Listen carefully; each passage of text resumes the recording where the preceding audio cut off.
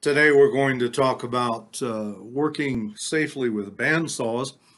Now, the bandsaw is one of the most versatile saws around. There are large ones, vertical bandsaws, or horizontal bandsaws.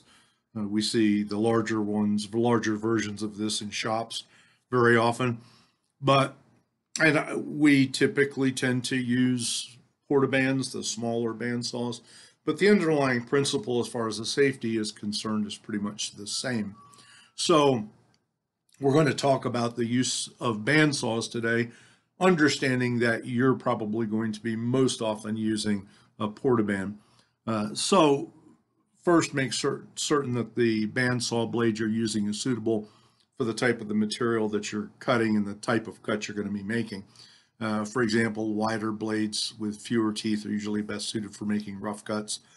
Thinner blades with more teeth are better suited for making scroll cuts and tight turns. You can buy various types of portaband blades. Not all of them are exactly the same, so just make sure you have the right bandsaw blade for what you're doing. Also, make sure the saw blade's been set to the proper tension before use and periodically recheck and readjust the tension when needed. Also, make certain there are no broken teeth, bent sections, or other damage to the blade. Now, when you put it on a portaband, because the latch on the back side sets it to a pre-tension, you just need to make sure that it's fully engaged.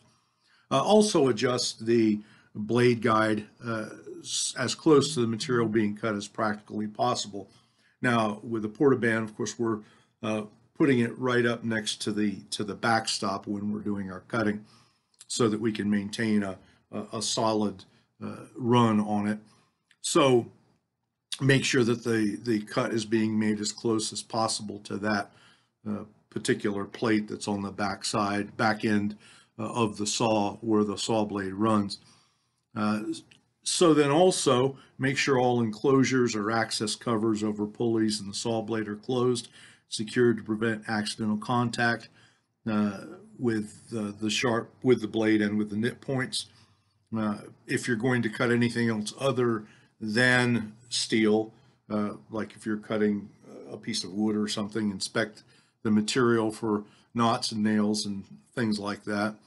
That could create a hazard if they contact the saw blade. Avoid making cuts that strike those objects. Then never place any part of your hand directly in line with the saw blade when you're working material and cutting it.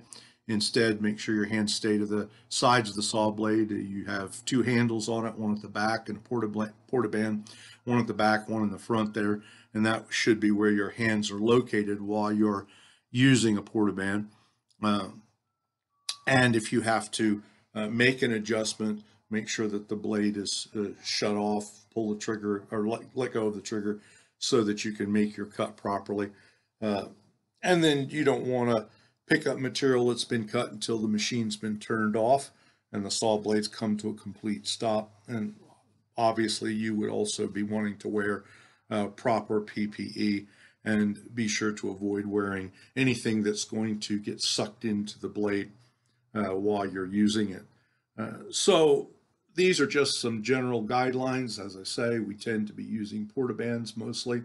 However, they do qualify as a bandsaw, so we need to make sure that we use them safely and successfully.